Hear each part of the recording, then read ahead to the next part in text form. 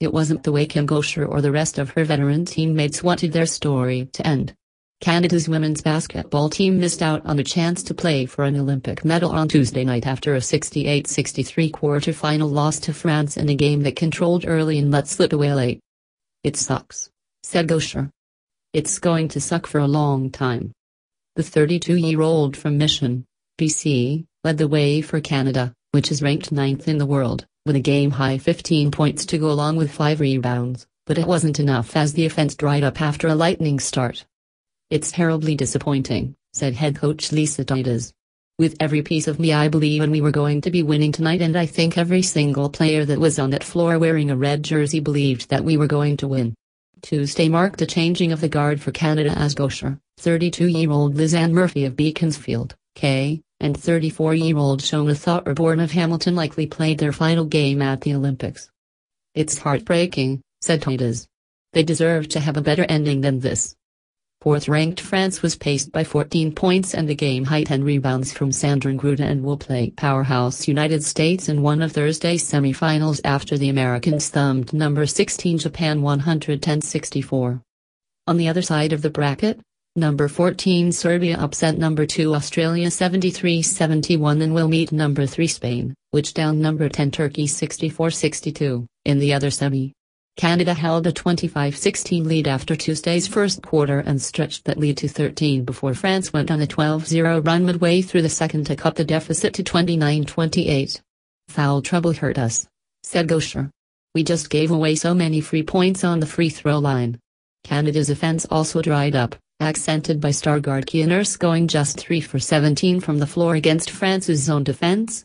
"We encountered some dry spells," said Titus. "We had some poor shot selection. Shots that people normally make weren't falling." Canada was solid defensively, frequently forcing France into shot clock violations. But with a close game winding down, the French found the key buckets and the Canadians couldn't respond. With Canada trailing by 5 late, Nira Fields provided a ray of hope with a key bucket to cut France's lead to 64-61 with 25 seconds left.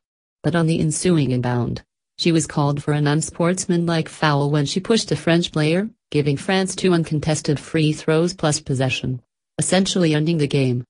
Despite the loss, the tournament in Brazil marked another step for Canada, which was making its second straight appearance at the Olympics after failing to qualify the Games in both 2004 and 2008. "If nothing else, I think we've proven we can play with the big girls now," said Titus. "I thought we were ready to take that next step and knock off a big team when it was critical and to get ourselves into a semi-final." After that early blitz and France's response, Canada got back on track late in the first half to take a 37-32 lead into the break.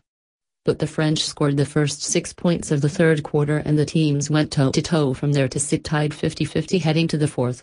Canada was coming off back-to-back losses to close out round-robin play, including a disappointing 73-60 setback to Spain on Sunday.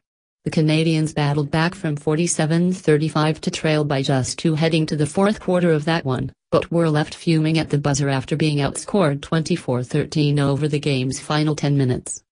The Canadians, who beat the French in a couple of warm-up games before coming to Brazil, came in with a 3-4 record against Tuesday's opponent in overall tournament play, including a victory in the classification round at the 2014 World Championships. The evenly matched teams had almost identical stat lines ahead of tip-off, with each averaging 68 points and 18.4 assists through 5 games, while France had a slight 39.4 to 38.4 edge in rebounds per contest. Canada and France finished with identical 3-2 records in round-robin play. The Canadians wound up third in Group B, while the French were second in Group A thanks to a tiebreaker. An unorthodox 10:15 p.m. local start time didn't keep fans away, with the lower bowl of the 16,000-seat Karaoke Arena One in Rio's West End almost completely full for the game. Canadian supporters packed the area behind the team's bench, while a smaller French contingent did the same one section over. Canada began its momentum towards Rio at the London Olympics, where the team lost in the quarters to the U.S., and continued to gain traction during last summer's gold medal performance at the Pan Am Games. The roster from that memorable tournament remain unchanged in Brazil, but there will be new faces in the next quadrennial as the torch gets passed to the younger generation. The experience you gain from playing in an Olympic Games, you can't replicate that in any way, shape or form, said Canada's. Just like the 7 players who were in London, them coming back for this Olympic Games, the experience that they brought and the composure and just knowing that they belonged was huge for this team. It's going to have to be the same for the next group that's going to carry us forward to 2020. We learned and we grew and improved from our showing from 2012, and the same is going to have to happen from this experience.